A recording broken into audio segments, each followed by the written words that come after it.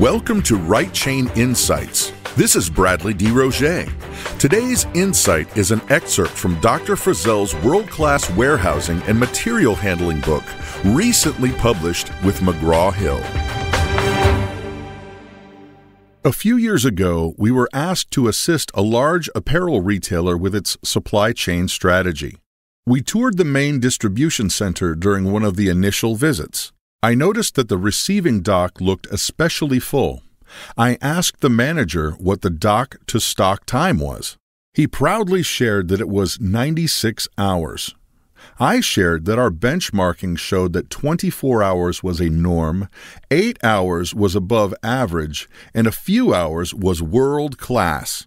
The manager was somewhat defensive and said that the company had investigated systems that were designed to reduce dock-to-stock time, but could never produce an acceptable return on investment. I asked how much inventory was sitting on the dock. It was $8 million worth of inventory. I asked the manager what range of investment proposals the company had received for the material handling systems required to help reduce dock-to-stock times to 24 hours. Quotes were in the range of $2 million. I did some quick math and calculated that by reducing the dock-to-stock time by 75%, the company could reduce its inventory by $6 million.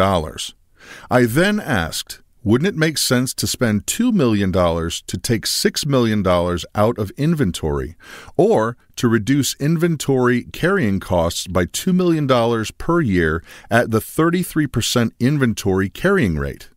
The manager shared that the company had only tried to compute an ROI based on labor savings alone and had not considered inventory savings. This reconsideration launched one of the nation's most successful supply chain strategies. Thanks for tuning into this edition of Right Chain Insights. Please visit rightchain.com for more information on the ultimate weapon in the war on supply chain complexity.